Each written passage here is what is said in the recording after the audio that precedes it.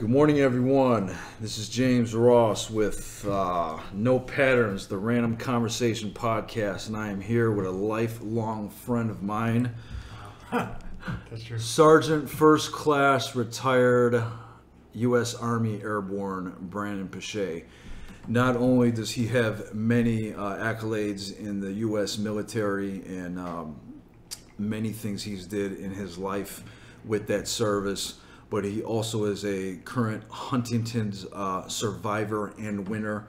He's also a very strong advocate for Dominion martial arts over in Oswego, and a supporter of vets and athletes. Yes, is that VETSAU.com? I will have all the links in the bio. Brandon, what brings inspiration to your daily life?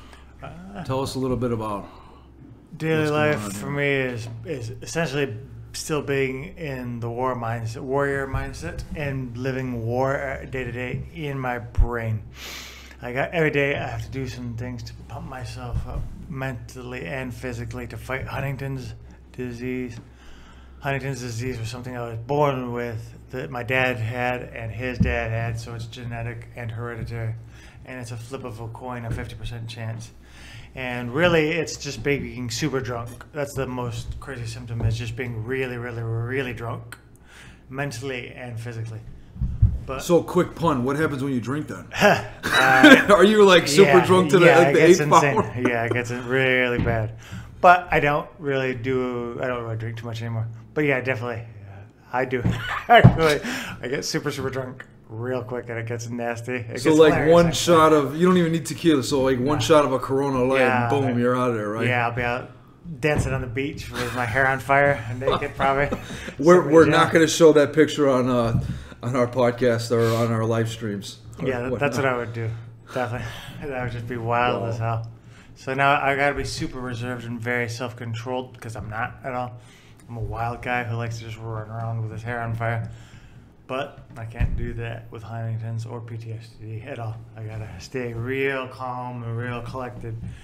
And it's actually a pretty good life, honestly. I win more than I lose now with that mindset. So can you relate to, what was the famous player? Lou Gehrig. Remember Lou Gehrig? He was diagnosed with ALS. Yes, sir. Right? And he goes into Yankee Stadium. I believe it's one of the last days of his career. And he says, "I'm the luckiest man alive," even though he knew this was a disease he was not going to defeat. I'll be honest, yes, I actually can, because it made me knowing and finally really fighting for my own life. I fight hard. It's hard to hear this, or weird to say this, but I fight harder now for myself against Huntington's that I did in the military overseas. That is a bold statement. Yeah, wow. It's weird, because honestly, in the military, I was very mediocre. And you were mediocre. Oh yes, sir. Oh, very mediocre, because I still had that super stupid teenage mindset, and nothing was very serious. I wasn't very serious about things, even in combat against. I mean, I killed people, but I was still like kind of a joke to me, not real. Honestly, because I still had that stupid teenage mindset. But now, facing Huntington's every day, it's like, and I actually take it seriously, and I take myself seriously. So I have to get into combat mode, but not too much of combat mode, but combat mode in order to fight it. So I'm very tactical in what I do. Tactful and tactical in the ways I fight it in my mind every day, physically and mentally. And then I'm fine for the rest of the day. So you took something, and this almost goes like to a scripture reference, like Genesis 50:20 is something that's always inspired me, where it's like, the devil made something bad, but you completely took that and turned it around, like stories and testimonies. So that almost gave you a new outlook, or a better outlook on life, even though it's kind of a debilitating disease in a way. But I'm sitting there, and it's just like, you're just a normal dude. You're just like jumping around a little bit. Yeah. It's not like you're defeated here. No. I was defeated for a long time. I weighed 270 pounds. I gave up on life for a good decade. And I was all messed up. I quit caring really about everything, and I just wanted it to take me away. I really just ate myself to death. I was trying to eat myself to death. And finally something kicked in. One more. Actually, I went to the VA and I found out I had skin cancer on my face. And I realized, yeah, I'm not going to die from skin cancer. I'm going to die from Huntington. So I got to get my shit together. And I flipped around what I ate and started working out really hard and started going to the gym. And that's when I discovered Dominion Mixed Martial Arts, and that has been my love affair for like a decade now. And you've been fighting like our whole lives. You've been here and there. Yeah, definitely. I mean, I remember you just kicking the hell out of us in my backyard, and dropping us on the concrete, and just laughing at us that we couldn't even do anything toward you at all. Like, well, I mean, you're laughing now. It wasn't funny at the time. I mean, ask anybody who knew Brandon Pechette back in the day. Still happens at the gym. That's funny. I got the old man strength now. Wow. Yeah, that's funny. That's hilarious. So tell me, and we'll get into Dominions, we'll get into your time over in Afghanistan, Iraq. Tell me more about Huntington. So why is this a debilitating disease? Has anybody beat it? Is there a cure? Tell me about it. There are absolutely zero cures at all. However, there's tons of scientific progress in a lot of communities, and there's lots of support groups on the internet, Facebook and all that stuff. The only thing I like about Facebook is the support groups of those things.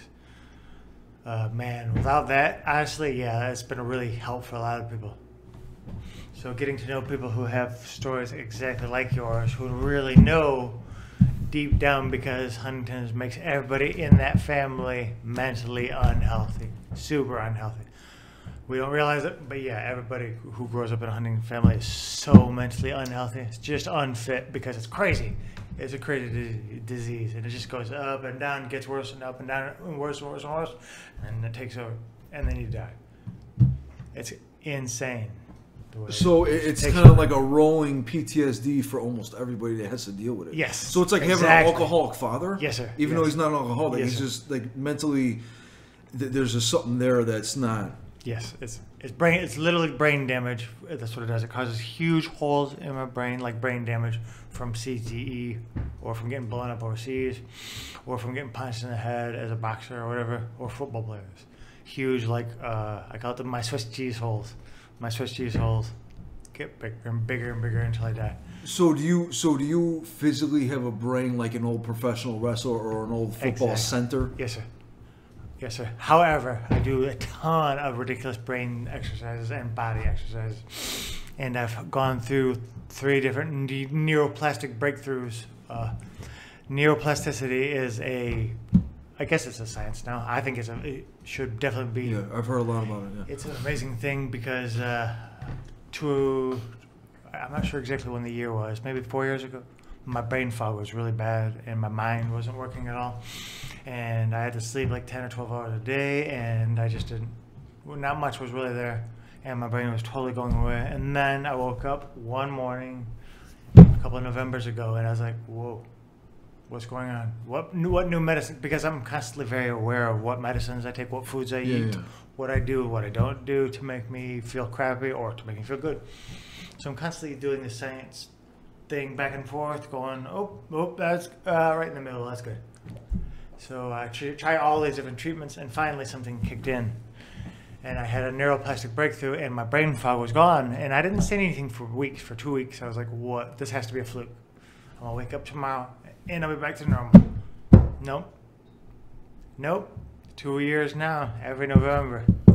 2 years now, every November. Is it something that neurologically like sobered you up? Yes, because I've been doing all these brain games, like learning things, new languages. I learn new languages on my apps.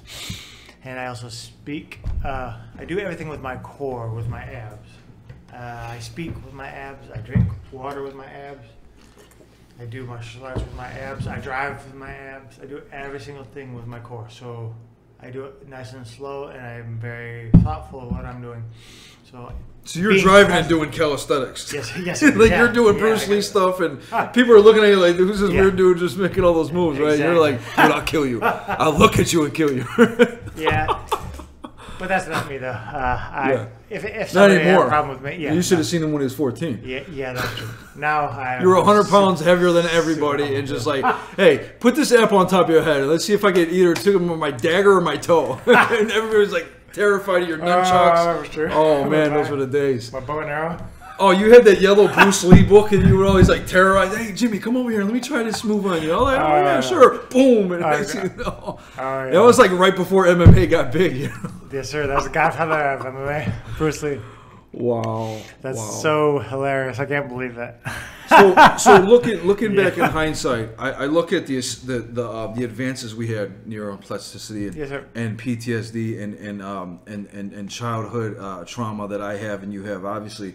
And I look at this world. If my mother would have been, she died 10 years ago, but if my mother would have been alive during this time and had this, the key word is support group.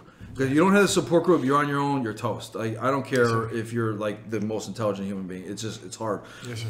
If she would have had the understandings and she would have had the empathy and the education that we have nowadays in these certain groups, not as a whole, she could have fought these mental diseases she had. And so you look at your grandfather, you look at your father. Did they have these advances? Did they have these technology? A little bit. They had some kind of support groups, but they don't really have not the technology or like the know-how. We have the know-how. The science is there. The science can see what's going on. But my grandpa, we had no idea where that gene was. Turns out it's on your 4th chromosome. But back in the 80s and 90s, zero idea where Huntington's came from. But as more and more science progresses, we really figure out where it came from and how we can fight it because of that. So unfortunately, they're just hosed. And it's amazing because I have one of my best friends I grew up with. He's HIV positive. Oh, dude! I'll never say his name. I'll never say this person's name. But you would never know in a million years that he was. But now in the 80s, he would have been in a coffin in 6 months. Yeah. So it's like polio. Now we got the vaccine. Boom, it's gone. Yes, we solved it. Science is good. Great. And so it's like, do you think Huntington's is going to be the polio in 100 years? Hopefully. Pretty much most bad rare diseases and stuff will be cured in probably the next couple of years. Honestly, with all the couple research, years, with all the research going on, yes, there are some really awesome things that will lower the Huntington's protein. So all these extra proteins get logged up in my brain, and everyone has Huntington proteins in their brain, but mine create a whole bunch more, like a whole excess, and it clogs up the waterways, and then everything gets stagnant, and when stagnant things are there and they don't have water or oxygen, they die. So that's what it does to my brain. But there are ways now that they can lower that proteins down to the normal levels, and they're doing research now. I was actually in a drug study that was supposed to do that, but they did an MRI in my brain, and they said I don't have enough brain matter left to do the 5-year study. So that was kind of a big kick in the nuts. But it was all right, though, because I'm still doing my thing. So they got to catch it early. Is it easy to catch early? It depends on your genealogy, but yeah, it is now. Now it definitely is. But most people now don't really want to. A lot of people, it's a secret. It's very hush-hush. Nobody wants to know about it. So, because nobody wants to tell the truth about that thing, because it's a horrible thing to think about or to know that you might have that, and it might make you do some crazy things, make you a wacky person or a little wackier. So you just pretend like you don't have it until you really do, and it messes you up. Interesting. Or for me, I got therapy for PTSD for years, but I didn't get it for Huntington's until a little bit ago, because I figured I was dumb, and I was like, oh, I'm good. I don't need therapy for Huntington's. I just did it for PTSD. But really, I should have definitely been doing it for Huntington's also the entire time. Now I do. I will never not do mental therapy. Until I die, I will do mental therapy. Is there an organization out there that you support that we could send, hopefully we're hoping that a couple thousand people will see this over the next year, that people can support, learn more about, Google, YouTube, podcasts about this Huntington's thing? If there's someone out there that has it, or there's someone that just is just curious on how to help. Huntington's Disease Society of America is okay. However, it's a non-profit. However, I'm putting that in air quotes, non-profit. Yeah. They really only care about the profit. They only care about being corporate. Yeah. They don't really care about other people too much. But it's still a great place in there. They do some good things, though. I just don't really like the corporate aspect of it. Yeah. But they do really good things for people. They'll pay for them to get tested and go through, do some counseling. Okay. So it's a good organization. And if you want to learn more about it and figure out things and actually take the test, blood test, or figure out life planning, that's what we did. We planned our lives out.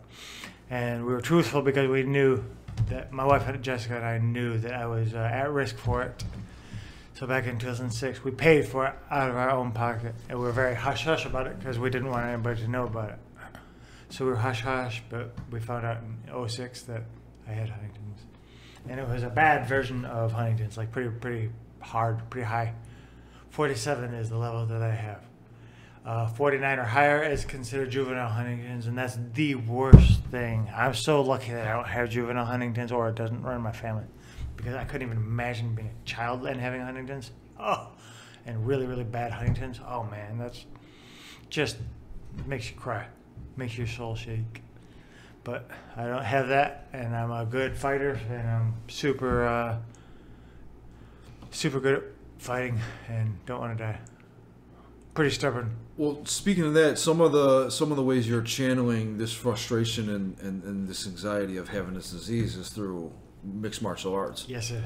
And so growing up, I just what was the what's the tag? If you could tag what you learned growing up, what was the? I learned actually back in the day Jeet Kune Do. Ooh, Bruce Lee. Exactly. Yeah. Bruce So Lee. the wooden dowel with the pegs, right? Yes. Yeah, Sir. I remember. That and stick fighting was part of that program too. And the instructor, the Sifu, actually, I took it for 6 months at one of the places downtown, and it was free. Actually, it was free for Jim Barra and I to go there and take classes. Don't know how or why, but it was free, and I fell in love with that lifestyle. Couldn't get enough of that stuff. Just the discipline and learning to maneuver my body and to push myself, and the grappling. I love the grappling. And kicking people in the head was fun.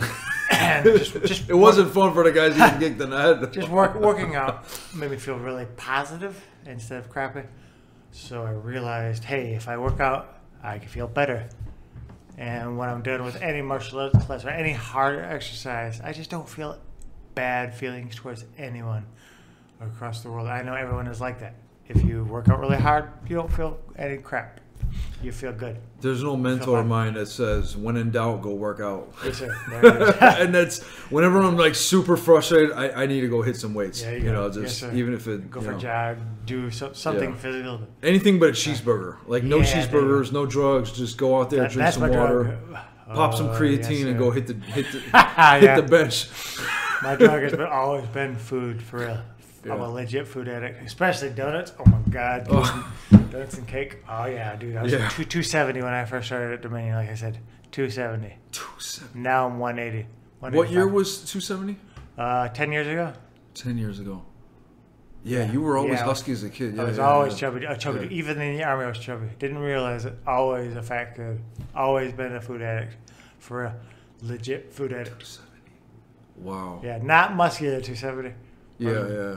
I mean, there's like, there's like Brock Lesnar. Well, he's probably like 3-something, but not that guy. Yeah, you can tell. Now I actually look like an MMA fighter.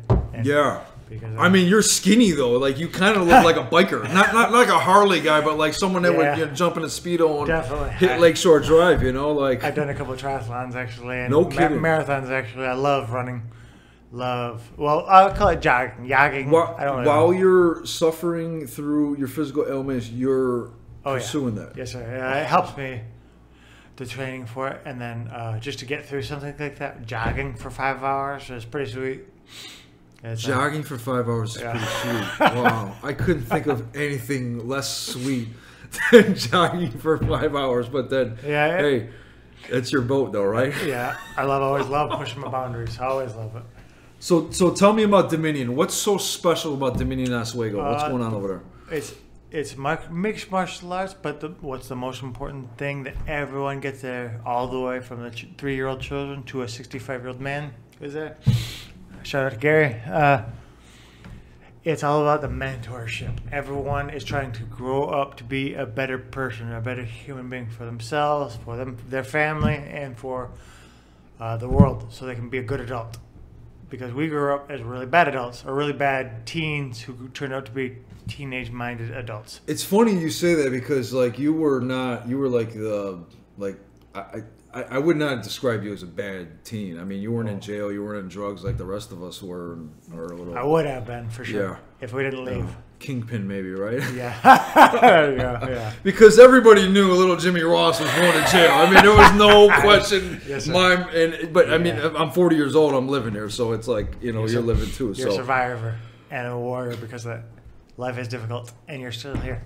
So what kind of techniques in the mixed martial arts? So there's martial arts and you got mixed martial arts. So there's like 90 different fighting styles. What is the main thing going on there? Is there jiu-jitsu? It's mostly Thai boxing. There's two things. Muay Thai boxing, which is they do that in Thailand, and there are throws in it. It's awesome. There are elbows, there are knees, punches and kicks. And then jiu-jitsu, which is awesome because you're choking people out. And that's grappling on the ground, right? Yes, you're grappling and choking people out. Yeah. And making them submit, or submitting yourself, and being humble to be submitted by another person is sweet. I was riding with a guy for 3 days last week. We're doing some work, and the guy was just telling me about jiu-jitsu, and he wouldn't shut up about. I was like, well, but I was thinking about putting Gideon in boxing and getting him in wrestling and getting him some Jeet Kune Do because I love how Bruce Lee took that old ancient fighting and translated into that people's vernacular. He was just like a regular dude, but he was bad, right? Yes. And he was like, "No, man, you got to do the Royce Gracie whatever that's called, Jiu-jitsu. Yeah, I agree. Jiu-jitsu. Yeah, yeah, yeah. Especially when you're in a fight, because it always comes down to the ground. All that Hollywood 90% stuff. of the time, yeah, it definitely comes to the ground. However, knowing how to move your head and to get a good punch in somebody is also really good. So boxing, and Jeet Kune Do or Jiu-Jitsu. If I were president, I would make Brazilian Jiu-Jitsu or whatever we call it over here, because you'll get sued if you had the B. So we'll call it just Jiu-Jitsu. Yeah, it's for real. It's trademarked like you wouldn't believe. Okay. So Jiu-Jitsu over here to me would be our instead of baseball, it would replace baseball and football. Okay. It's that important because it makes every single person who does a martial art, you become so much more self-aware and so much more aware of other people. But not in a gross, like, kind of hanging it over people's heads. You're like, yeah, whatever. This guy can choke me out and kill me. I can choke him out and kill him. We don't fight each other because we're awesome. We know we can fight, so I don't have to fight physically or verbally. People who are into martial arts are into self-discipline and self-reflection, so they don't really worry about anything else. Like, whatever, man. They're some of the most disciplined people in the public when we go to huge martial arts competitions in Chicago. These people are also super respectful and super disciplined. It's awesome. Yeah. Even the parents are super respectful and disciplined. Not all of them, but like 95% of the people are awesome people. Really cool people that I would like to emulate. So that's what I think martial arts would be amazing for everybody in America. For the whole world, really, but America for sure. And also knowing that you can get punched in the face and not die. Yeah. You'll be all right. Well, especially during COVID, like, so, whatever your perspective is, and I don't really want to get into a partisan argument over there, but there's a lot of damage that came out of just having your kids at home for 2 years. Yes, sir. And now we just got to assimilate them back into 9 to 25, people classes and be like, okay, just read this book and look at this chalkboard. Like, dude, hell no. So what would putting a kid in jiu-jitsu do to their mentality and their confidence and they're not going to want to grab a gun. They're not going to want to do things, right? They're going to actually work for their living, and then they're going to learn self-respect, self-discipline, and those few things, and actually chit-chatting back and forth with people without trying to hurt them or trying to hurt themselves or being overwhelmed, and just having tons of confidence gain. Self-confidence is a huge deal. I had fake self-confidence forever. Now I actually have true self-confidence, definitely because of martial arts. Also realizing all the things that I've done are actually really awesome, and I'm a super powerful person because of all the crappy things that I've gone through. It turned me into a superhero, a legitimate superhero, knowing all the things that I've gone through. So there's nothing that can stop me but me. So those things we learn in martial arts, and now because of that, I don't want to hurt anyone ever. And if I have to, I'll talk my way out of it. I'll lose. I'll buy them a beer. I'll tell them that I lose.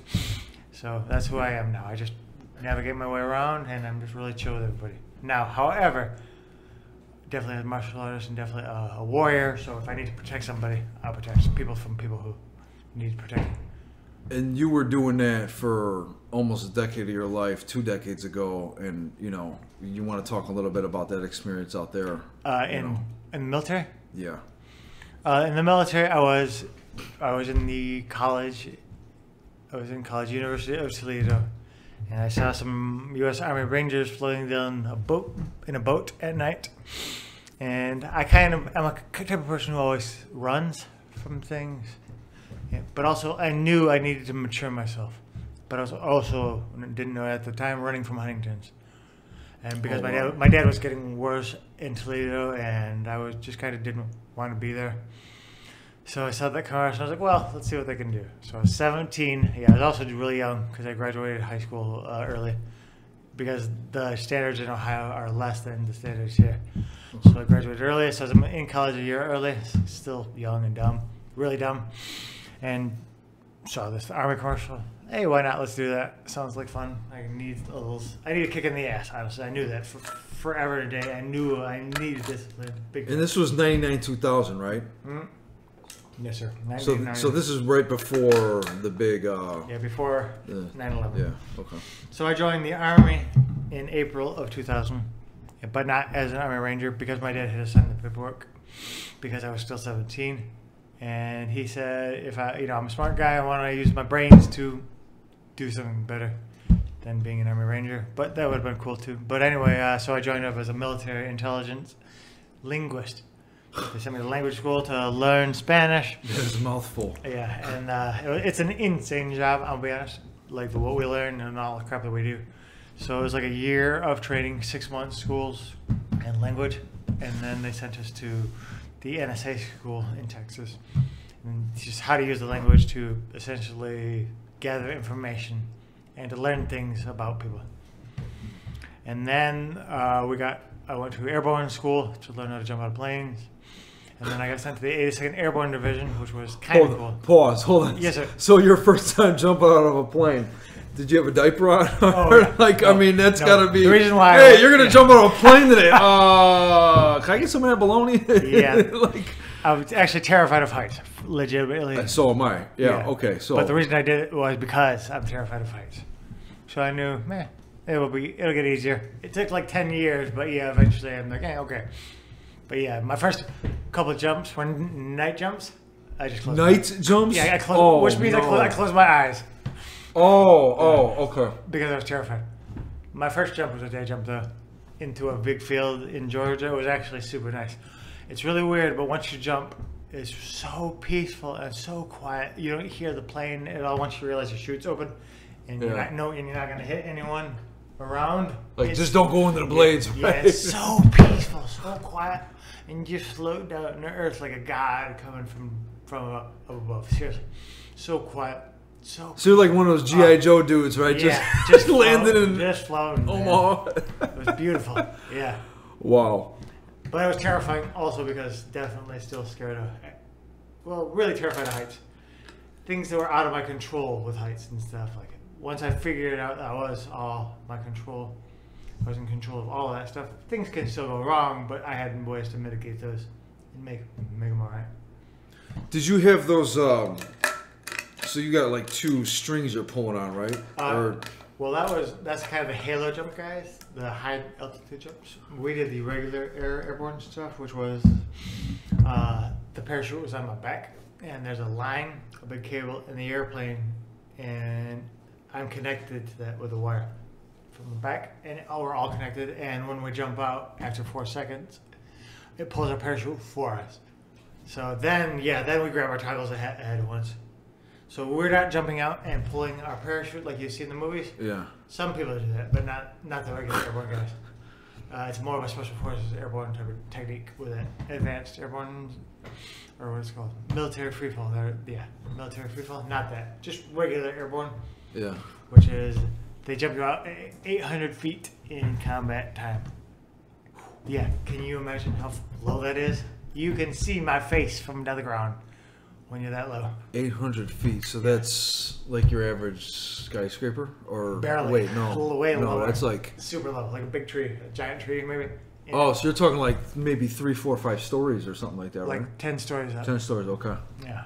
Sorry, yeah, my measurements are way no, off. No, 10 stories at the most in combat jumps. In training, we jumped. So someone could literally just pick Yeah. you off right there. But we did it at night, though, so they couldn't see us.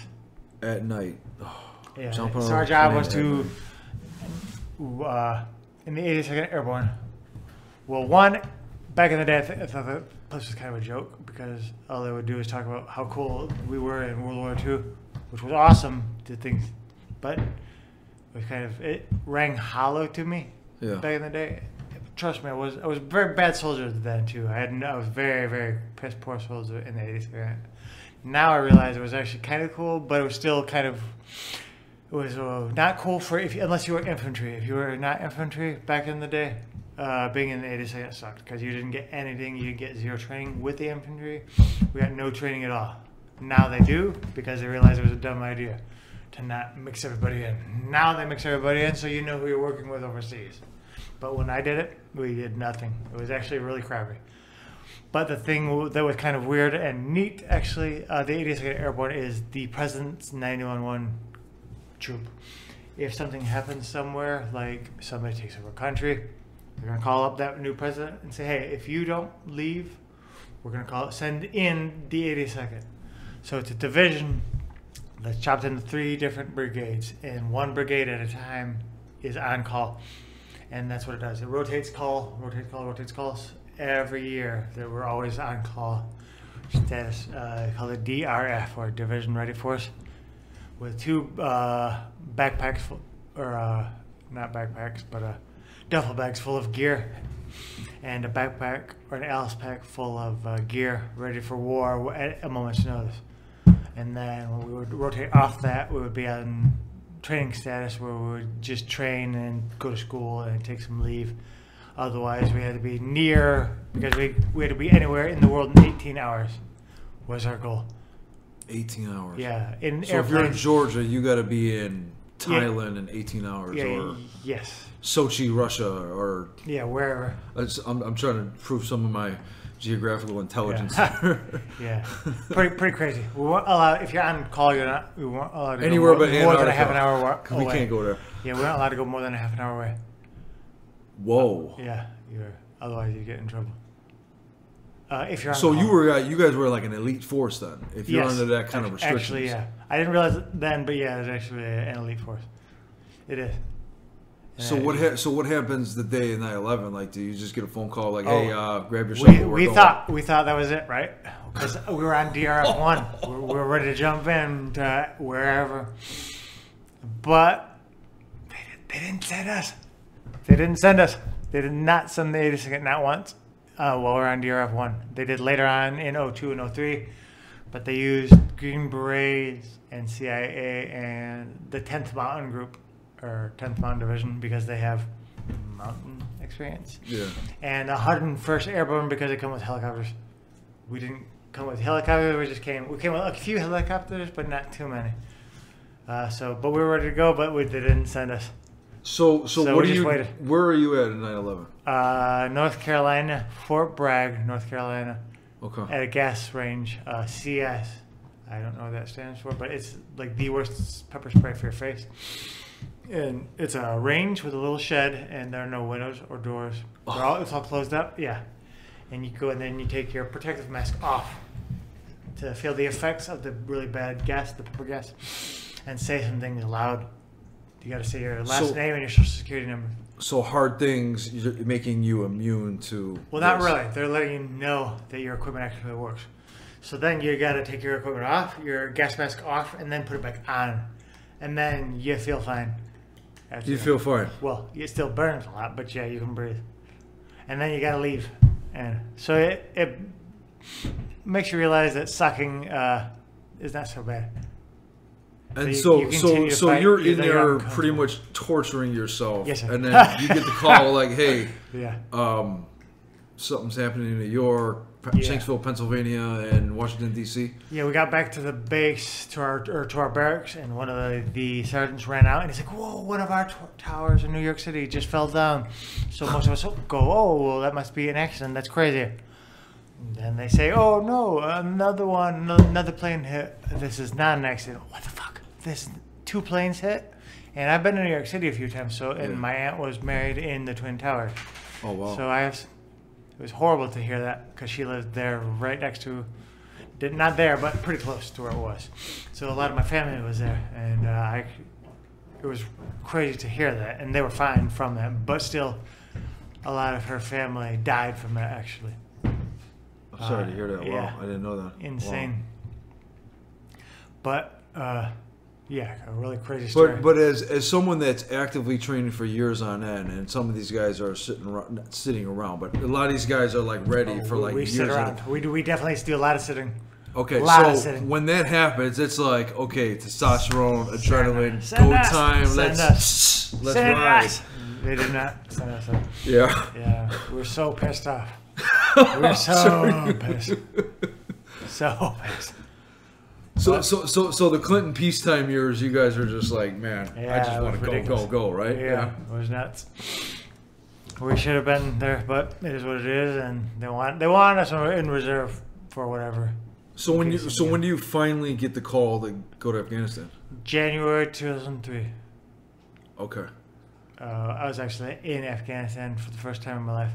Thought it was gonna be like jumping into Vietnam and like craziness, but no, it was super cool. Now, did you know any of the Pashtun language? Did you No, know? but you're probably surprised I even know that word. Oh, yeah. Right? but we learned a lot. Actually, we got a bunch of dictionaries and these little phraselators that would say words and sentences out loud, and so we would practice. We were definitely practicing a lot. Like, open the door, is he here? You know, OBL stuff. I'm sure you like learned that phrase, right? Definitely. Lots of Zingi, hello, how are you? Oh, Yeah. doing well.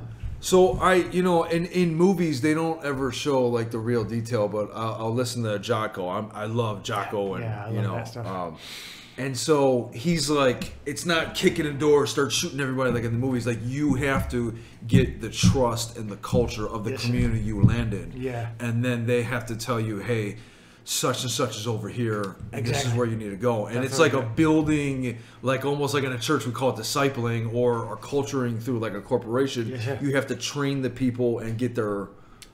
Kind of like that movie in the Green Zone with Matt Dillon, like he's like showing you how he's getting to know the people, and it's stuff's really interesting, right? In Special Forces, they call it by, with, and through. You work by, with, and through the indigenous forces there. So the Afghan tribes and the Afghan populace, wherever you are, wherever you're assigned, those your new people, your new crew, your new family. And yeah, you gotta be real light at first and do what you gotta do to make them friends, whatever you gotta do their silly games, have some silly food with them, play some silly brain games, beat some people up that they don't like, whatever you gotta do, or maybe bring them some medicine or help their daughter or something very special to get connected with those people, and then you're their friend for life. And they'll do whatever they need to do for you.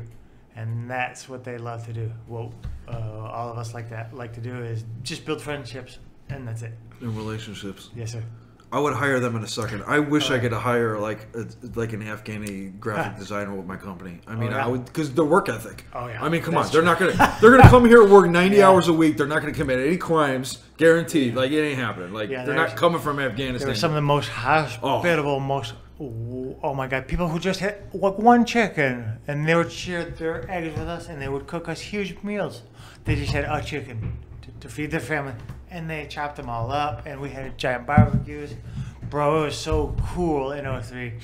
Really nice. They were literally loved us being there to help them out. But 03, so you're there a year. So America's there a year and a half, just destroying everything over there, and then they're just sitting there hanging out and they loved it. Making you some curry and just eating whatever. They loved it. It was nice because we weren't too aggressive or weren't trying to kill everybody. We were just trying to help them out.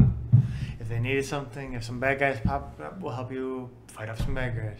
You know, if there were no bad guys, there were a couple, but not really. Not really. So did you get in like in the mountains and? Oh yeah, all over in '03. That was our job. We had really heavy backpacks with really heavy radios to listen. Well, one to report information to our chain of command, and also to listen to bad guys' radio communications. So we're always listening to their communications. So we'd go with the Bad guys meaning Al Qaeda. Al Qaeda and Taliban. Yeah, Taliban. Really, anybody, good or bad, because we need to know the good guys and the bad guys. Because if the good guys mess up and say something wrong, you got to be like, hey, don't say that again. Get out of here. Exactly. Go back to Alaska. Don't let them get killed. Exactly. We got to know their intent.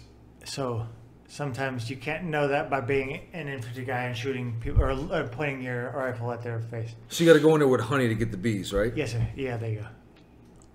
So we're up there listening, and then the infantry scouts are there to look with binoculars and look around and just make sure everything's good to go while we're up in the mountains listening to bad guys communicate on radios with an interpreter and finding out where the bad guys are and what they're doing. But in '03, nothing. We had nothing. No bad guys. Not at all. Were they gone or were they coming back? They back? were in Pakistan mostly. And there were some things happening in Pakistan. I think 2 of our guys were killed in '03, and that was from Pakistan. They would shoot over rockets and ambush some of us, but it was really super peaceful in '03. Very, very peaceful. Even in Kandahar City, we could walk around, and I didn't feel like people were trying to kill me at all. Interesting.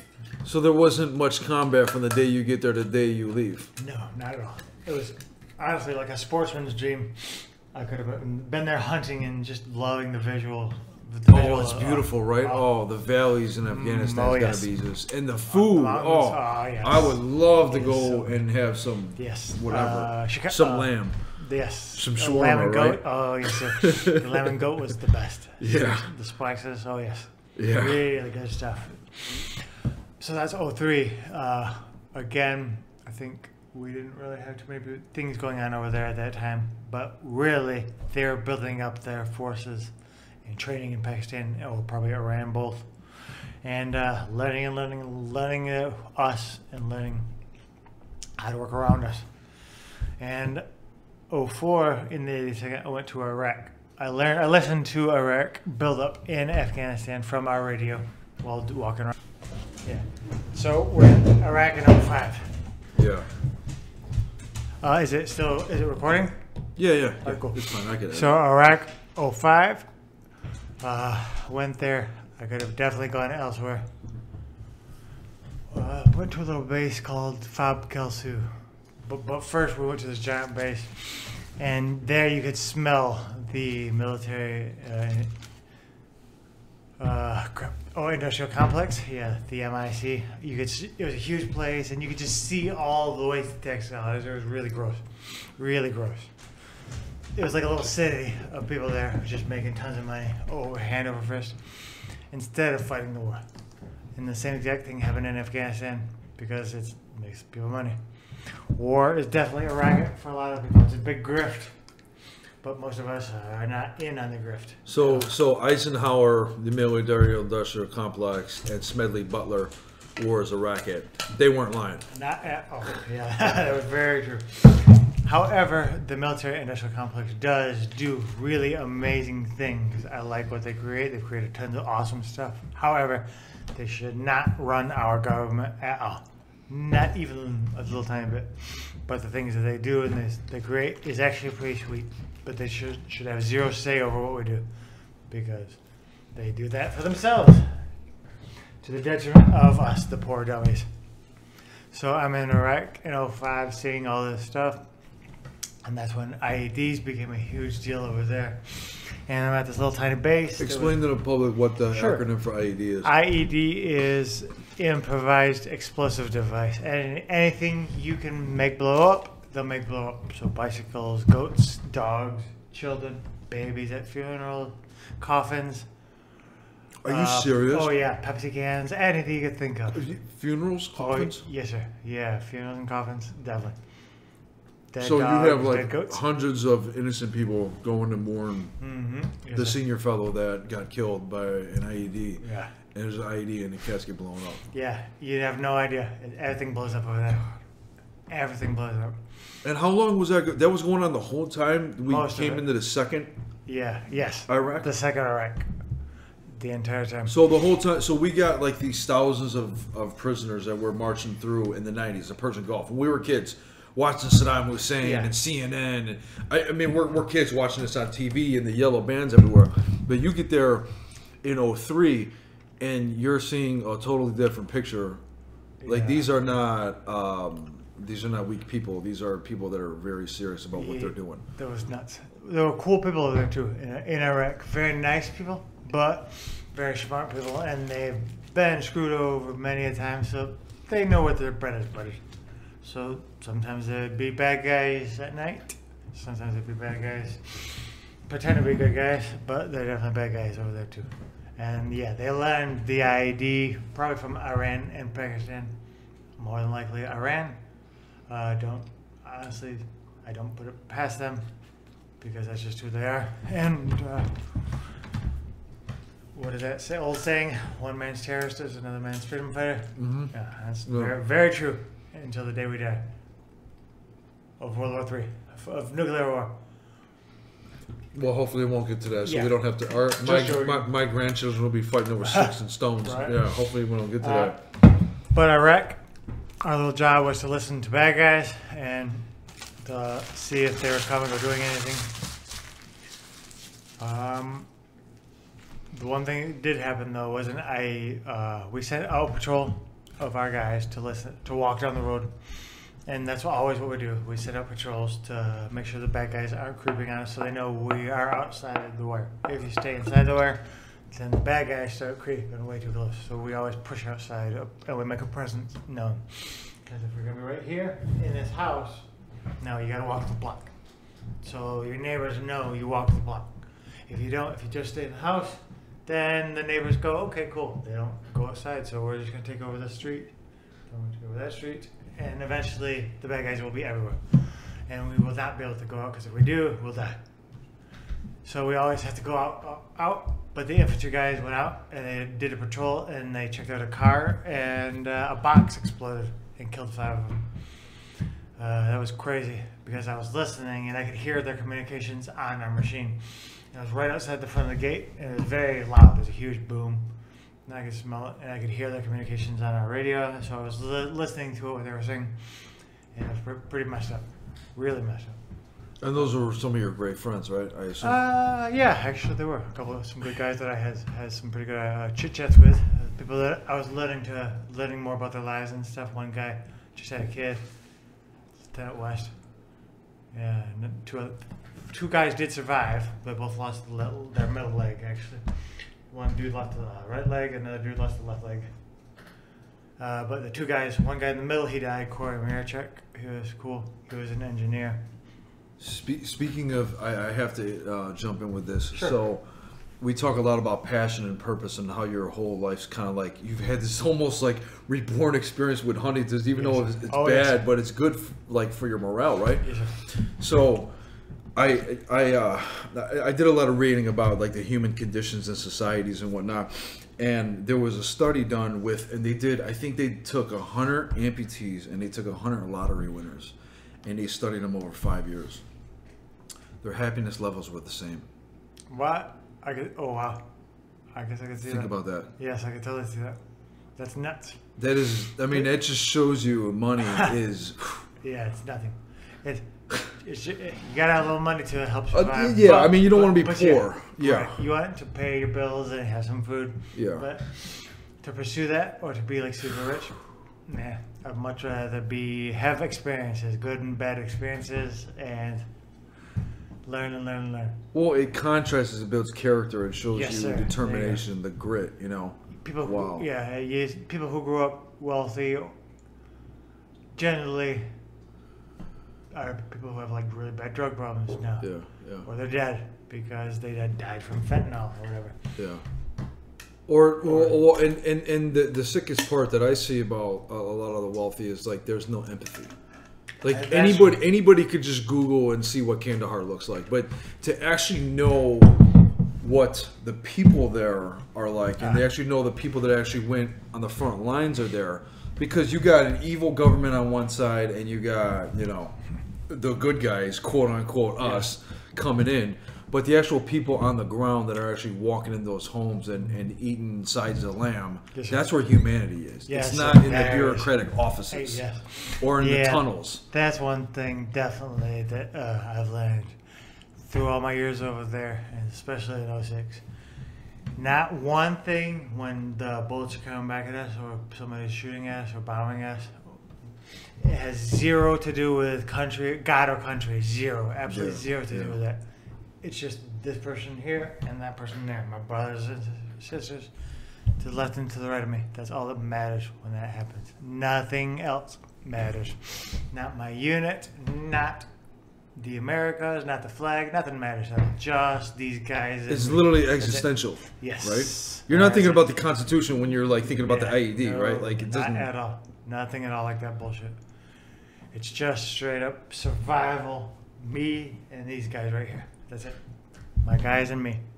That's it. We gotta survive, and we gotta kill to survive. Honestly, unfortunately.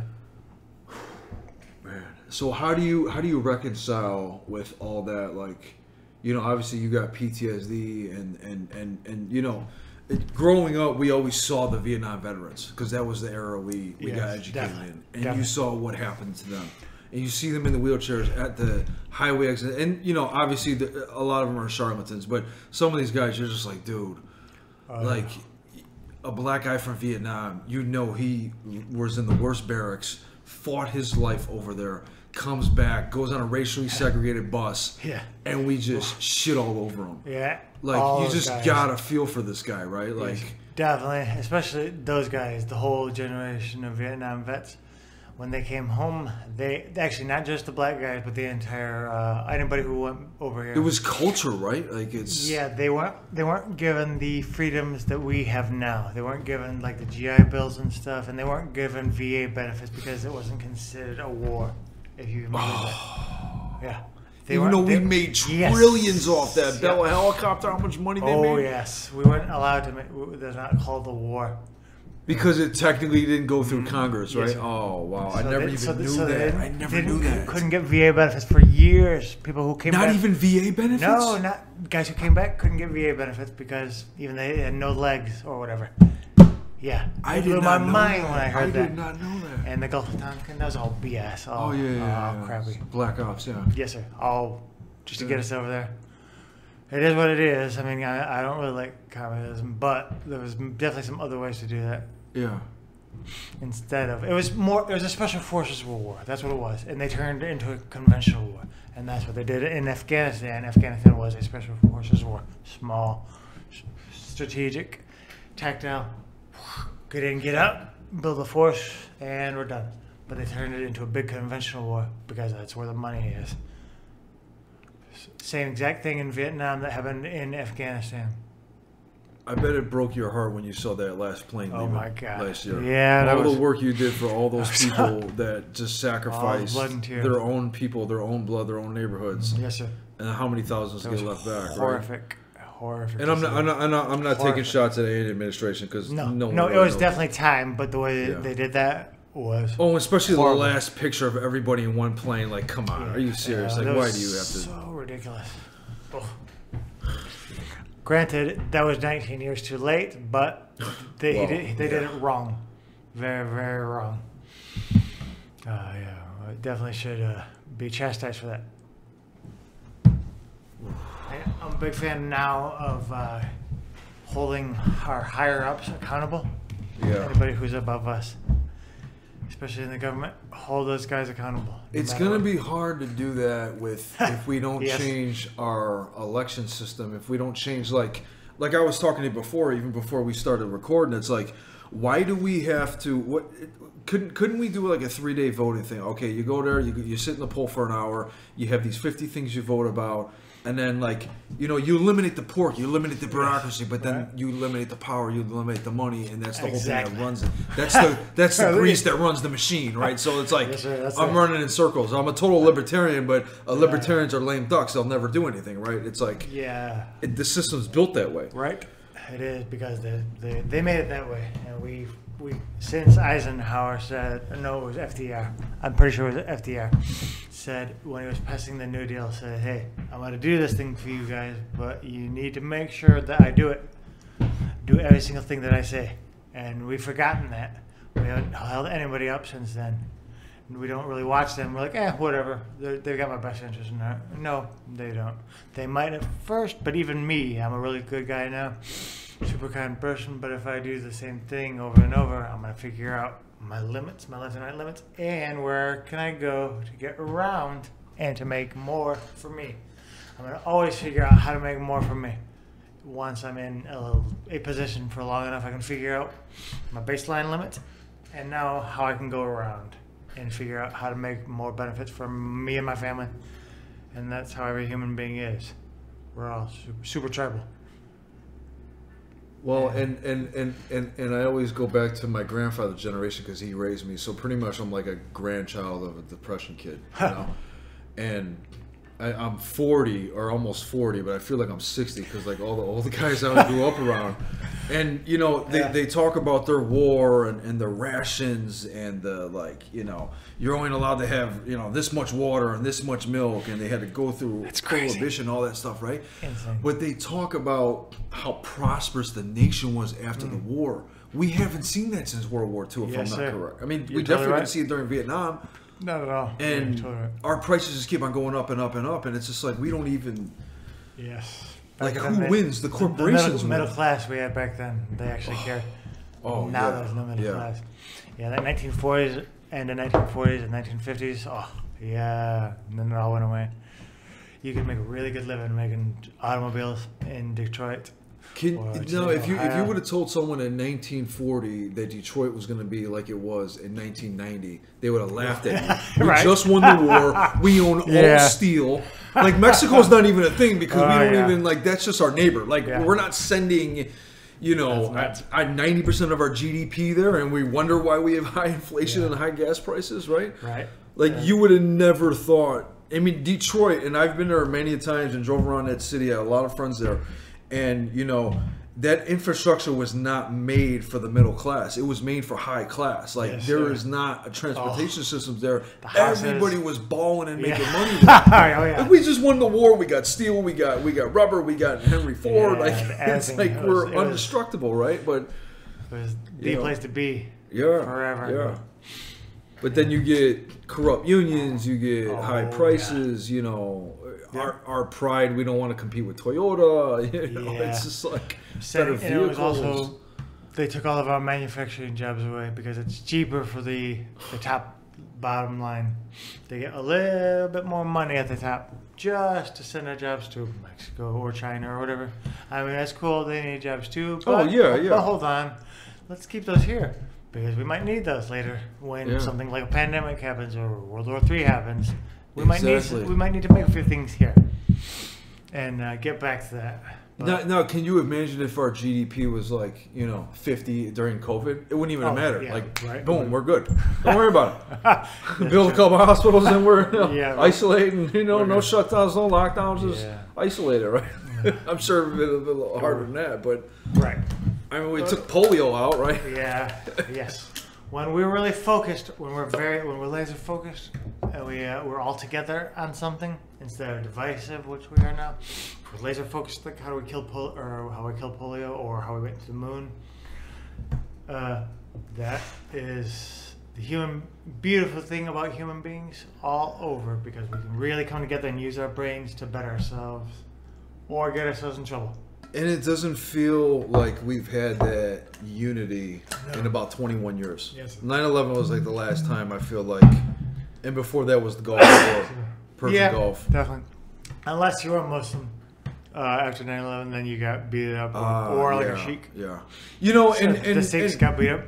While we're here talking about that, if Muslims are such bad people, I think the last 2 years during COVID they would have did something. I hate all this Islamophobia.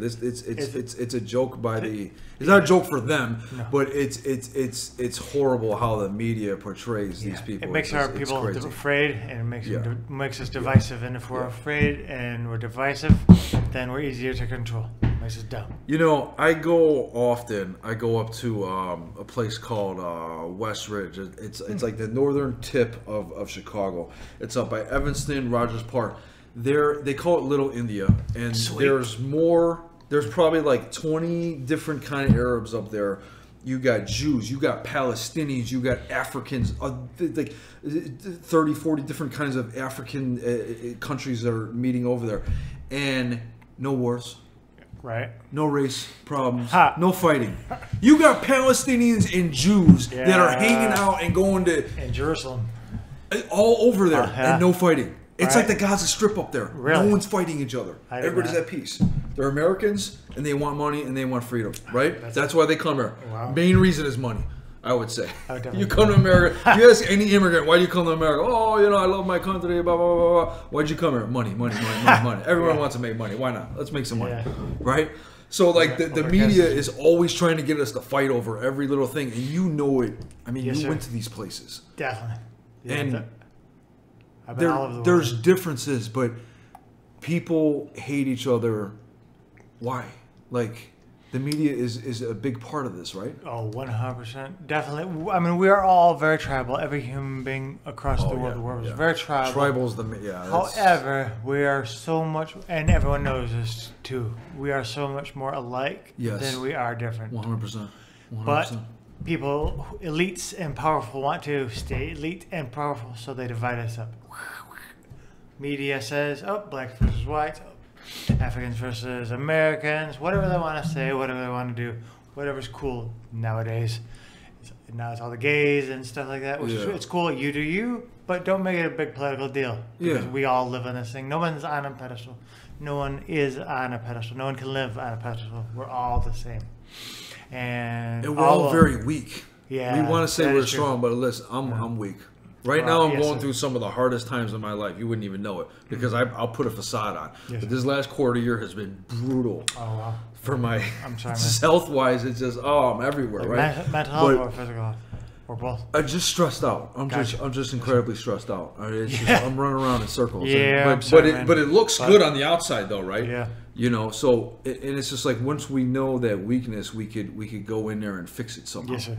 The elites You know? capitalize on that stress, though. Ah, They capitalize yeah, on that divisiveness, yeah, and now you yeah. don't think right. You don't think right. So if you're stressed out and running 12 hours a day, that's good for everyone else, but you, or all of us, are the poor people trying to make a live, making our ends meet. And let's tie that back to Huntington's disease because if you're stressed out, you're not going to survive. Oh, that's right. Yeah. If I let Huntington's take over, and sometimes I've done that because I've stressed myself out, just thinking about craziness or things that I did or things that I didn't do or whatever, and then Huntington's just steers my ship. Oh, that's bad. When I allow Huntington's to steer my ship, things get nutty, and I want to blame everything on Jessica or anybody I can see nearby. Jessica's my wife, or my dog, or my neighbor. And I'll just I want to bite their head off. But it's all me. So it's raging, it's cloudy. So everybody Yes. deals with that in Yes. some bits. Yes. But it will literally mentally affect your physical health Definitely. if you let it take Yes, over. I'll get pains all over my body. My chest will hurt. Are you My serious? legs will hurt. Wow. Oh, everywhere will hurt. My whole body will hurt. Because I need to relax my body. I need to be in essentially a meditative state, totally relaxed, mentally and physically. Otherwise, my body goes, and I can't do that. So I have to be really chill, like I am super drunk or kind of high on the marijuana. So Huntington's almost seems like the most conscious you could possibly be physically and mentally. Yeah. It's weird. Like I make a joke about No, that, that's which is true. not. But it's like That's right. you talk to hyper spiritual people and you talk to people that are involved in chiropractics and like acid. Right? And they're like, oh, I was so conscious in my whole life. I could feel my whole body just expressing it. Or if they're really tense and stressed out. So Huntington's, it just rises the cream to the top, and you feel it more than anything then. Yes. I know that all Definitely. that stuff was a lot, but No, that makes sense. That makes a lot of sense. Honestly. wow. Yeah, and I can use that for good or I can use it for bad. So I'm very self-aware now, and I use that for good now. Use my anxieties and depression and stuff, my stubbornness. Use all those craziness things for good now. To fight at the gym, to teach people how to fight their own anxieties, the way that I've been doing it for years. And actually trying to go to school again to get a degree in psychology, to become a sports psychologist, to help people get past things in the gym and on the mats and stuff, and to become their own warrior. Essentially, that's what I'm trying to do too. Just for fun. So let me get this straight. You're 40 years old. You're dealing with this Huntington's disease. Yes, sir. And this is something that makes people peril at a certain age, like a young age. Yes. And you're worried about getting a psychology degree. Yeah. It'll be fine. I'm a lifelong learner. Okay. And a lifelong martial artist. So I'll always be doing something more and more, physically and mentally. And if I can do it and help a couple other people, that'd be pretty cool. While helping myself. Wow. That's what my book is too, is to help other people. Book is, and that's why all my stories are pretty upfront. And now I'm an open book on every single thing in my life. But, Jessica, every single thing in my world is open besides her. You got to protect your family. You have to. Yes, sir. Absolutely. So, 2005, went to Iraq. I was BS, watched my friends die. Came back. Then I moved to San Antonio, Texas. Oh, wow. For a year. Yeah, I went to the NSA there, and the people were awesome, but the job sucked. Yeah. The people were really cool. I loved working with those people there, but I just didn't like working in. You didn't get a chance to run. No, I didn't like working in. I didn't like working. Yeah. Yeah. Don't say that name. We'll be in a Russian airport in 10 hours. I didn't like working in a windowless building with a bunch of weak babies, I guess, because I was a weak baby myself. But I didn't want to be in charge of a bunch of weak babies like myself. So I needed some more hardcore people near me. I didn't need other weak people like me. So I re-enlisted again to go to the 7th Special Forces Group, but not as a Green Beret, but as a military intelligence nerd. So that's what I did in 2005. And then that was the most awesome thing in my life, going to the Special Operations world. All the jobs over there and all the training we got was sweet. We got lots of cool things over there. It was awesome. They really cared about their people, and they really took their people seriously. It was sweet. Went to driving schools, shooting schools, some different things like that. Survival and resistance and escape schools, trekking schools, a lot of different things. It was sweet. Have you ever thought about going on Survivor? I mean, you already know all that stuff, right? That would be kind of fun. Yeah. Win $1 million to hang out. Yeah, just drop me in the middle of the Sahara Desert. Oh, don't worry about this. I did that in Iraq. This is nothing. I might actually. Now try doing that in Antarctica. Yeah. Have fun doing that one, or Sochi, Russia, or something like that. I think I prefer the warmth. Yeah. So you like but I would be all right in the cold. But I would not like it. My body gets all angry in the cold. Oh yeah. I gotta say, super toasty. Like I see your jacket there you've got the the inner liner, the Columbia liner. Dude, yeah, that's I the love that. best. Yeah. I need to make myself Keeps baked all heated. potato. Yeah. So these two shirts are probably like $100, $150 total, $200. I got them at Goodwill for like $8. No way. Love Goodwill. Serious? There you go. I'm telling you, Yes, I Goodwill hunt on a weekly basis. Oh, yes. I love it. There you go. I found some good stuff there. Never paid full price for anything ever. No, never there you ever. Go. I'm telling you, my finally grandfather raised me like in this depression mindset, and I don't go buy like 8 cartons of milk or stuff like that, but. I don't That's like to great. just spend money on just nothing. Yeah, definitely. No purpose. Looking for some sweet deals. I'm like that. Yeah, I need a couple of those shirts actually to turn myself into a baked potato. Wow. Nice and toasty. Special Forces, 7th Special Forces Group in North Carolina, Fort Bragg, North Carolina. Each Special Forces group is regionally oriented. So 7th Group was oriented towards South America, Central America, and, well, the Americas. Everyone there spoke Spanish. And then 3rd Group, most of those guys spoke different African languages or Arabic or French, because that's what because they were oriented towards Africa. Wow. 5th Group was oriented towards the Middle East, and 10th Group is oriented towards Europe. So they speak like Russian and German or whatever. Is it true that we didn't have this during the 90s before 9/11? We did. No, we definitely did. We've had the Green Berets since. So that whole like we didn't have Arabic intelligence. That's a bunch of garbage. Yeah, okay. No, we've definitely have always had. That's the thing you hear in the conspiracy world. No, that's we've like, always had our eyes and ears all over the world. Okay. To collect information and to get sources and stuff to see what people need. Yeah. In order to. So we've been like Ron Paul would say, we've been policing the world for decades. Yes. So yeah. Well, yeah, we get involved because it makes money, but we should definitely have intelligence assets all over, but just not killing people. Yeah. Or making people corrupt, or making them stupid, or turning them into somebody who's bad. But definitely knowing what's going on, good. So, just don't kill people. Yeah. Some people need to be killed, though, honestly. Yeah. But most people are good. I'd say 75% of the world is good. Yeah. Honestly, just want to be left alone and have a good old life, raise a family.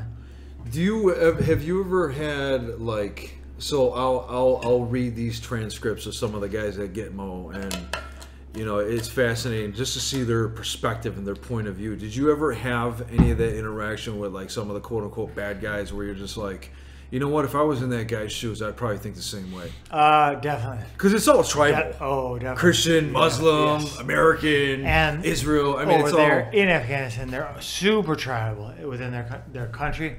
It's all matters of what tribe you're in over there, as well as here. The entire world is super tribal. All humans are, whether you think it or not, you're super tribal. Wow. Yeah, all the big liberals at the colleges and stuff, all the big college professors are all super tribal. Yeah. They don't think they are, but they are. They're just as prejudiced and racist as the next guy. Exactly. They're just not branded on the news like that. Exactly. We're all tribal, but we try to be cool. But we're all super tribal because that's how we survive. So, yeah, it's nutty, and our people at the top, I think, use that against us also to help keep us dumb. Keep us down. The whole, what was the thing you were telling me about the veterans and athletes? Tell me about that. Veterans and Athletes United is a program that my buddy started, or well, my brother started. James Howard is his name. Okay. And he was going training to be a Green Beret captain in the Army, and then he broke his neck swimming at an accident.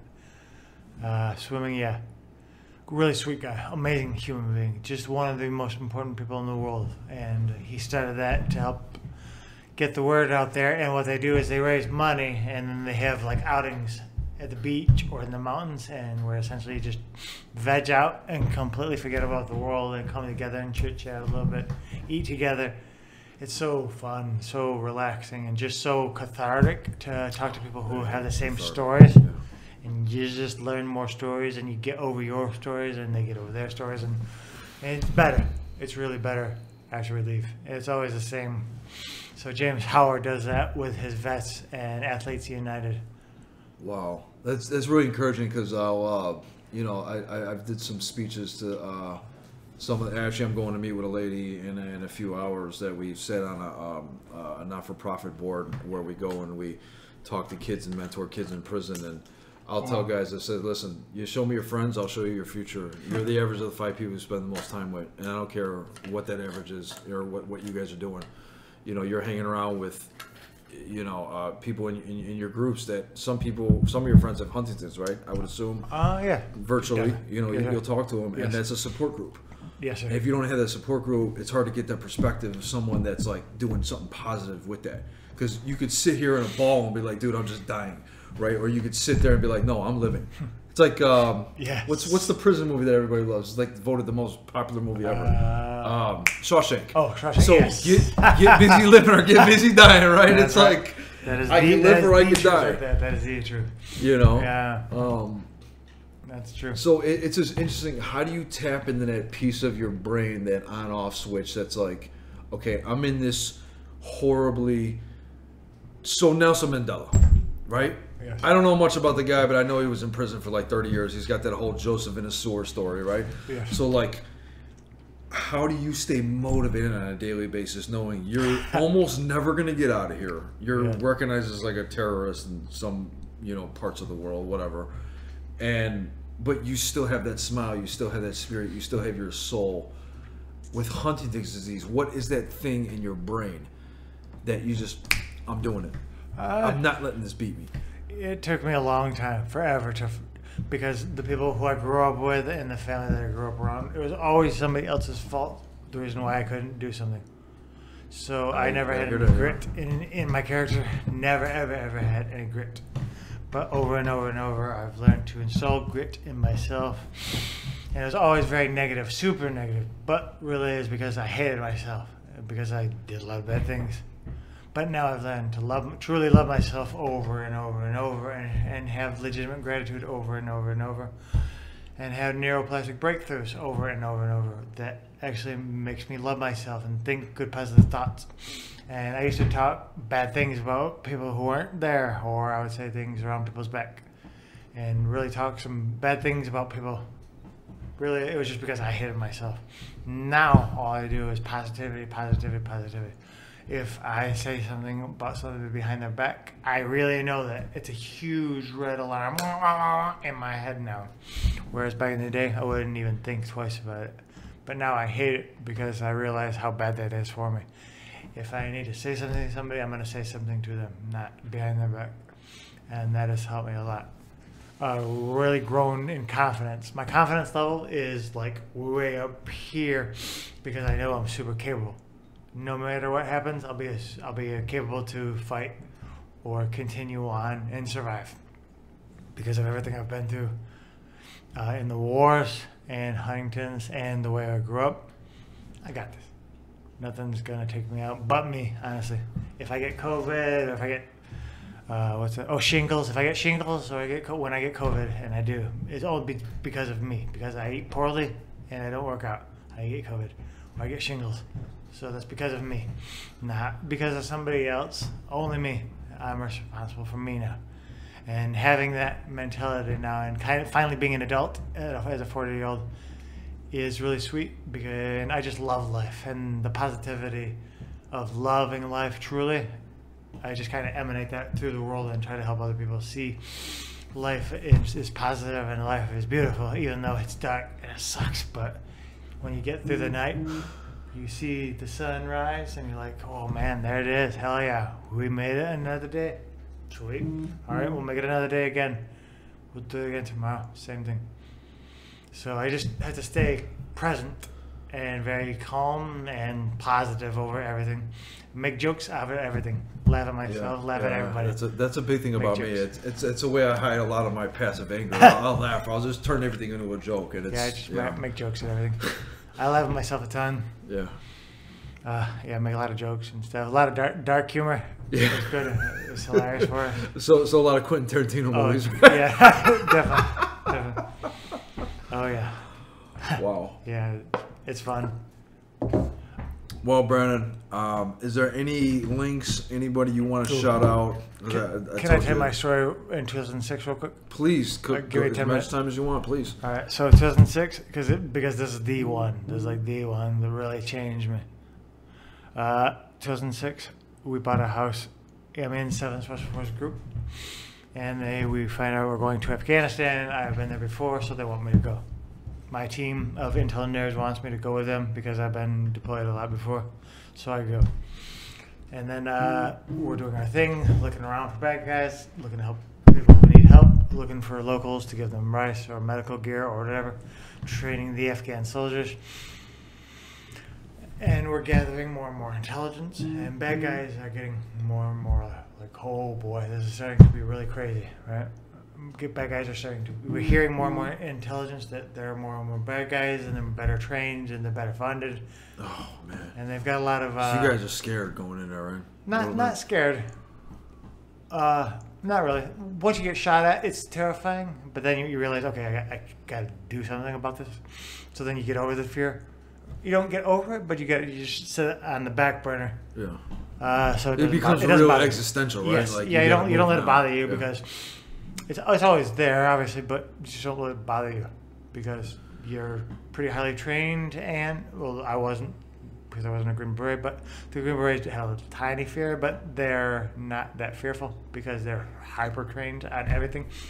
So essentially, they're not too afraid, but still, every human being is afraid. But not really. They never showed any fear. Honestly, they pretty much just had smiles on their faces, laughed at everything while fighting. It was awesome to fight with them. Absolutely beautiful to fight with Green Berets. Operation and those Kaika. are like the top most. Oh yes, the bad. Like they're the Bruce Lee of the Army, right? Like Definitely. they're just bad. Yeah. But see, the thing about them is they're like college educated, not philanthropists. Philosophers. We'll say that they're like college educated philosophers who can also kill you with their fingers or blow you up. And what they're gonna do is start at the smallest level and say, "Come with me, let's do this." And then if that doesn't work, then they're going to punch you in the gut and say, come on, follow me. If that doesn't work, then they're going to shoot you or whatever. So they're really educated and they always try to help build up. They're not trying to kill people. We're always trying to build people up and not just shoot them down. So that's their job, is to build people up and build nations and build other armies and stuff.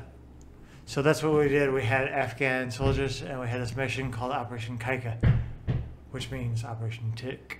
The little blood-sucking insect, which is also pretty funny because it's an acronym in the military. TIC means Troops in Contact. So if you get into a tick, it means the bad guy shot at you and you got troops in contact. So we get ready to go on this mission and we realize the bad guys are definitely going to be all over. So we start gathering more intelligence on exactly where we are, and there are bad guys everywhere. The good guys are being kicked out of their houses. We send some of our interpreters to go look at the bad guy area and to find a route in, the best route for our guys to get in. They got killed. 3 out of 4 of our interpreters were murdered by the Taliban checkpoint. Oh, man. So they knew we were coming, so we had to go early. So we had to go, like, as soon as we found out what happened, we had to go because they knew we were coming. So we had to maintain that element of surprise. And we got there, and it was the first 12 hours, nothing bad happened because they thought we were going to leave and they were going to attack us when we left. But then they realized we were there for 5 days, but they didn't know that. So they found out we were staying, so then they started attacking us. And it turned out to be 3 days of fighting back and forth against a couple hundred guys, and we had 80 Afghan soldiers and 12 of us, like 10 Green Berets, I think, and 4 or 5 not Green Berets, regular, and then special Air Force guy whose job it is to call in air support and drop bombs to the bad guys, and a military police dog and a military police officer. And the dog is to sniff bombs and attack. So about 20 maybe Americans. And after day 2, our Afghan soldiers quit fighting. So because they were just tired of fighting because it was really bad fighting. But so you had like a fifth of what they had. Oh, and yeah. You guys still. We killed 128 of them. They killed 2 of us. But all of our guys thought we would die. It was like Vietnam. And this is a documented thing, right? Because I remember you posting this on Facebook. This is like very a documented. real. Yeah, it's very documented, and there's gonna be movies and books about it. No kidding. Yes, sir. And you were part of that. Yeah, it was insane. All of us should have died. We were so lucky not to die. What was this called again? Operation Kaika. Kaika. Kaika. June 22nd, 3rd, 4th, 5th, 06. And all of us thought we were going to die. Every single one of us thought we would die. But we fought. We continued fighting until, because we weren't going to give up. But every single one of us thought we would die for sure. But definitely not going to give up. But I wrote a note home to Jessica saying goodbye. And then I could continue fighting after that. Oh my God. Yeah, during a lull in fighting. And it seemed So kind love you. I hope yeah, you. sorry, because normally I promised I'd always come home, but this was not good. This was a bad one. It was like a Vietnam era fight where the bad guys overran our base and they were in our patrol base, and we had to fight them off, like you to me, and they wouldn't stop over and over. We bombed them, we shot them up. They did not care one bit. They had really good tactics and really good morale. Don't know how or why, but it was like fighting infantry versus infantry guys. It was like fighting our own people, kind of. Instead of like a ragtag militia that you would think, no, these guys were legit soldiers. And it was epic. The information that my team was giving the commanders, oh man, it was pretty sweet. Slash horrifying, because it was really bad information. The bad guys are coming from this way, and they're going to reinforce, and they're going to attack with everything. And so we're giving the Green Beret commander all this information, which was overwhelming, but they took it in stride because it was beautiful information for him to have. And then we could counterattack and do X, Y, and Z. But it was insane, and days later we had to leave. We had to retreat because we had to leave because they were about to kill us all. So we bombed them out. We bombed them with some planes, and we used the AC-130, which is a gunship that floats around over here and has cameras, and it can see all the bad guys. It can shoot at them and blow them up. It was awesome. So It it's missiles or they're bullets? It has both. It has huge missiles, it has bullets, it has bombs, it has artillery up here, circling around. So it's like Johnny Cash ring Yeah. of, it's a legit man. ring of fire, huh? Yeah, dude, but the cameras are so accurate. It's like, wow. It can And shoot. it was in 06. Imagine what we got now. Yes. Yeah, it was insane. Yeah. Wow. But without that, we'd definitely be dead. Without air support, definitely would be dead. But the bad guys knew that too. At the beginning of this operation, there were 10 other ticks in our unit. All of Afghanistan was on fire at the same time. The bad guys knew that. So we didn't get air support for a while because all the other our guys were getting air support. So it took us like a couple good hours to get some good air support because the Taliban were attacking everywhere at the same time. And it's summer of 06, so my mentality, I'm 23, 24 years old, just being a punk at a nightclub, like counting down, 90 days to the first Bears game, and you're sitting in there, writing your wife saying, honey, this is my last John Deere, I just put a flag on the coffin type deal, right? Like, it's so, Yeah. like, how do you, man, that's so intense. I'll be honest, it killed me. Not literally, obviously, but no, it definitely killed me though. How many days? My just killed my spirit. The timeline, when the front from the first beginning of the battle to the end. How long was that? It was only 3 days. It was supposed to be 5. We left early, so 3 days of fighting back and forth. And hours of every day fighting back. And and the forth. Taliban has how many? They had hundreds of guys, and we had 20. You had 20 special ops, and they had hundreds of guys coming at you. Yeah. So this is literally biblical David and Goliath. Yes, I mean, this is as David and Goliath as it gets. Yes, sir. Wow. Now, knowing more and actually talking to some of the guys, I realized our guys had a little bit more control over the fight, but still, it was really fucked up. Really fucked up. It was really fucked up. So there's no reason why you guys should have won that. No, not at all. Not at all. Do you still talk to those gentlemen that are alive today? Yes, sir. All the time. I try to talk to them a lot because I thought I was suffering really badly just because I'm a giant wimp. No, they're all suffering just as much as me. Even the Green Berets. It was that epic of a fight. Every single one of those guys is So really 3 suffering. days you're not sleeping. Are you at least getting a nap on a tree once in a I while? was pretty good at sleeping. Yeah? I'll be honest. Yeah, I have my buddy to pull guards so I take a nap. Yeah, so I was pretty good at taking a nap if I could. Which was weird though because where I was assuming the entire time that they would creep up on us and throw a grenade in our lap because it was surrounded by grape fields, and they would definitely use the grape fields to cover and throw a grenade at us. And I thought they would kill us with a grenade, but thankfully they didn't. Are you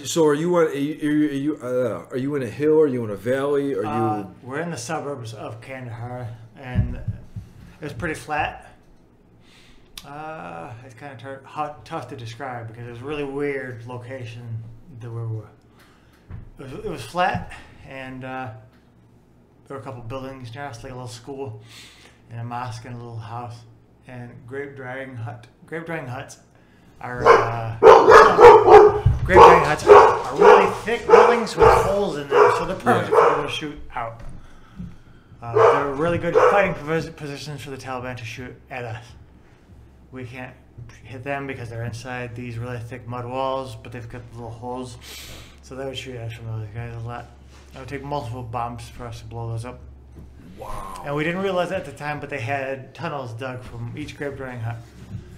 Like the Viet Cong in Vietnam. Yeah. Nuts. Well, and historically speaking, you know, Afghanistan is where it's the military graveyard. Like, operations go there to die. And they don't come out of Afghanistan. No worries. Afghanistan was awesome / horrific because I died. I died there metaphorically, or like not physically. I wasn't actually literally dead, but in my head and in my heart, I was dead for sure. So I had to rebuild myself again, and again learn to be a new person, and that took a while. And then 2007, same type of thing. Actually, really bad combat, but it did not compare to 2006. No joke, it was insane, but compared to 2006, it was kind of laughable, I'll be honest. And it was insane in 07. But once again, the air support, man, the AC-130 circling overhead, messing people up, killing all of these bad guys. And my team would call the Air Force guy and tell them where the bad guys are because of our gear. We're listening to what they're doing, and it's pointing to where they are. We're there, so I call the Air Force guy. He calls in the bomb run or calls in the AC-130 to shoot a specific guy. And yeah, it was awesome. It was fun, back and forth, and then. So it's like Medal of Honor, but yeah, like the video game, yes. But you're really doing this. Like you're really calling the helicopter in and boom, boom, boom, right? It's like awesome. Yes. Yeah, it's Call of Duty-esque. It's kind of. I guess I haven't played Medal of Honor. I couldn't even imagine. Me neither, honestly. But it was still pretty fun. / I was still pretty silly over there.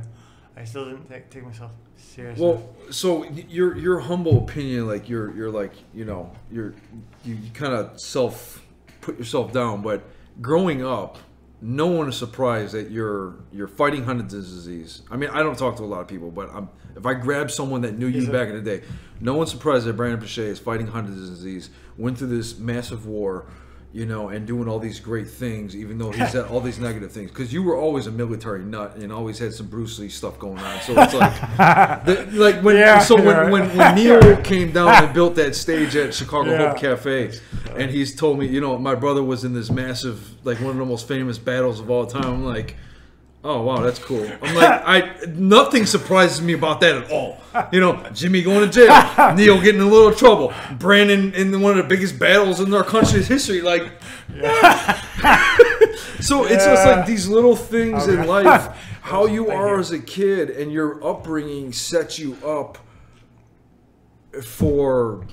It's weird for me to reconcile that. I don't even know how to like describe that, but something in you as that kid prepared you for that. Definitely. You know? Thank you very much, bro. I appreciate it, man. Whether you're like, we're throwing rocks at trains or you're kicking the heck out of us at Beach Oak Park. Like, oh, yeah. And there was a lot of it, you know? Got caught by the police. Got arrested a few times. Oh, man. Definitely got arrested a few times with you guys. Throwing rocks at trains and cars and bombed. All sorts of silly shenanigans that silly teenagers who don't have any oversight go through. Well, I realize it's because I never heard the word no. Yeah. It was always yes, whatever they could do. Or a fist, right? Well, and I remember as a kid, and it really puts things in perspective now. I remember as a kid, my grandfather talking, and I'd be in the basement, and I'd hear him yell, and he would like, you know what? This kid does not hang out with anybody that has a solid family. Every friend he has a broken family, and that's true. Like none of our friends growing up had, and no wonder why we're on drugs, we're in jail, we're in gangs. I mean, all this stuff, you know, I went through and blah blah blah, and we overcame a lot of that. But man, it took a couple decades. Thanks God, you know. I didn't know I was going to be like 30 when I figured all this out. Right? Yeah, that's what I think. I'm 40, still trying to figure it out. Late bloomers, but It's the most beautiful bloom, honestly.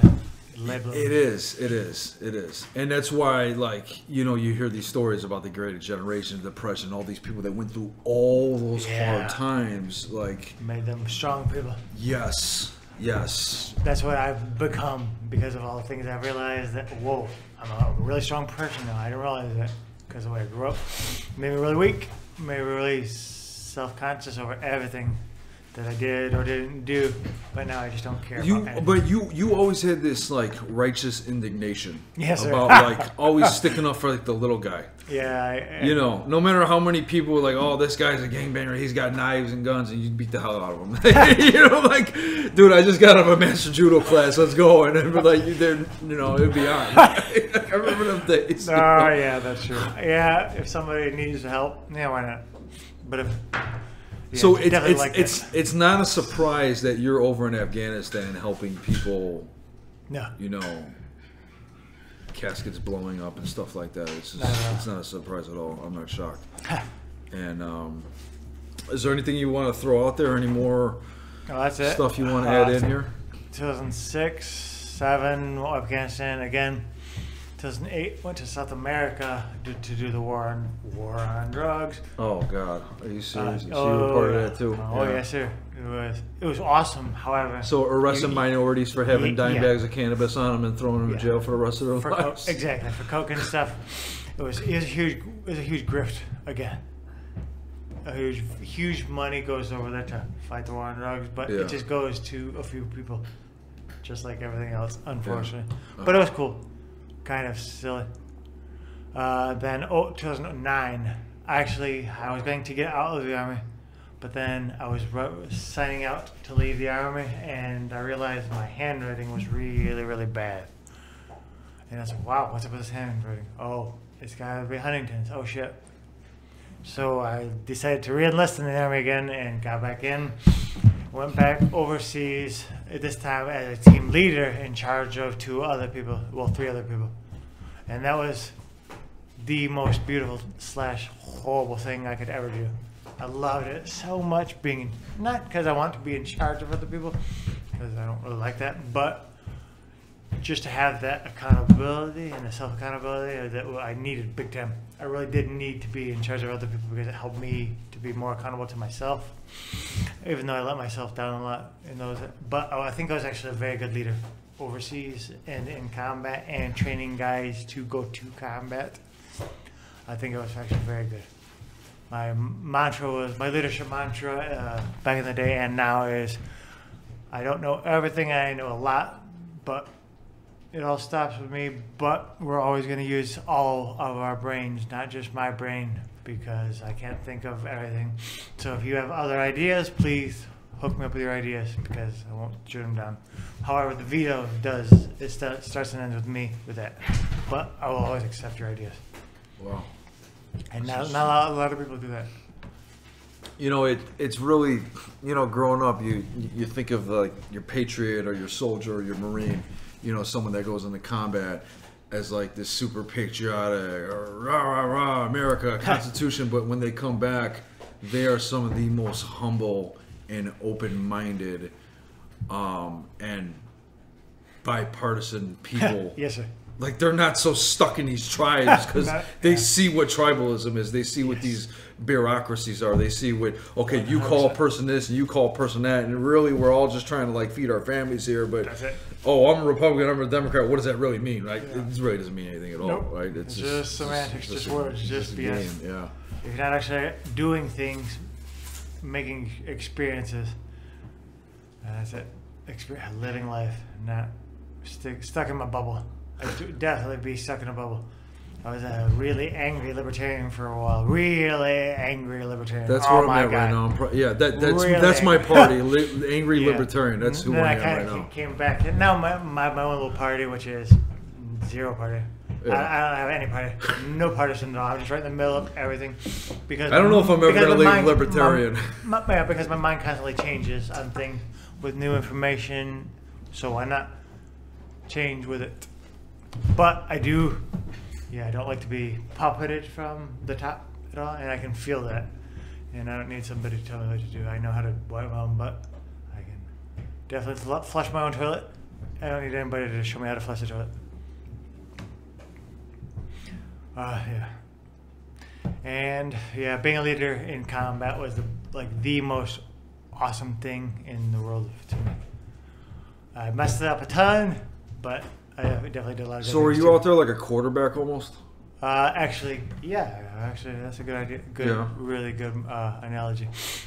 Yeah, like Justin Fields now, or Mitch Trubisky. With a better offensive line, I hope, Yeah, that's true. because Yeah. and a better owner. Yeah, definitely. Yeah, that would be a really good metaphor for what I was doing over there. Kind of making sure that they knew what was going on. Our guys, my team, and the Green Berets. Because you're blitzing, you're flanking, you're all and those. I always had to make sure that they understood what was going on because they were new. This was their first tour. But we did some really cool things and got in a lot of gunfights. It was sweet. Wow. We definitely took it to them. It was sweet. And the funny thing with my job in the 82nd and in 7th Group is we were always gone doing missions with people. In the 82nd, in Afghanistan, we would rotate. So the infantry battalions would rotate, and when we would back, we were always forward. Always forward. Same thing in 7th Group. We were always forward doing more and more missions. And when we were back, we were doing collecting missions from wherever we were located. So we were always really busy. But still found a lot of downtime too to work out and hang out and do college and stuff. I got a couple degrees out of hanging out from Uncle Sam, so that was fun. What degrees did you end up in? Spanish. I got a couple degrees in Spanish. Guys, it was fun. A couple degrees in Spanish? And then one in writing. And an associate's degree is in writing. Wow. Technical writing. Interesting, man. That's awesome. Yeah, always learning a little bit here and a little bit there. So, in closing, what do you have to say to someone that's going through Huntington's or PTSD? I always want to close with hope with this podcast. Definitely. Someone that's in the deepest, darkest place in the world. You've seen it. You've put your feet there. Yes, sir. What do you say to that person right now? That's in. They're not alone, and I'm sorry that you're feeling that way, and it's terrible to have those feelings, but it's normal, very normal to feel that way after having all these experiences. The darkness actually gets better once you look at it and you're a little more truthful, and then you get some mental health. Mental health counseling is number one. Yeah, it really number one, no matter what. No matter what you got to do. And then developing that support system too for when you're feeling bad, when you're off. Trying to dump in there and figuring out your plans with like-minded people or your friends and family, what they can do, what they cannot do. Just really figuring out the better things to make you better or worse. And constantly be a scientist for yourself, mentally and physically. And never give up, because we're all survivors and we're all warriors. This life here is insane. We have no idea what's really going on, and it's very difficult. But we're here. I'm alive. James is alive. We're survivors. We're warriors, and we're all so much more alike than anyone would like to think. And when we put ourselves forward and we put ourselves above the people who want to control us, we're super powerful, insanely powerful. We're godlike. Seriously, we are all. And we're only using what, powerful. 5% of our brain? Not even. Yeah. Like Can you imagine if we get into like 7%? Yeah, exactly. Just keep fighting, and no matter what, keep fighting, because I'm in your corner, because I love you.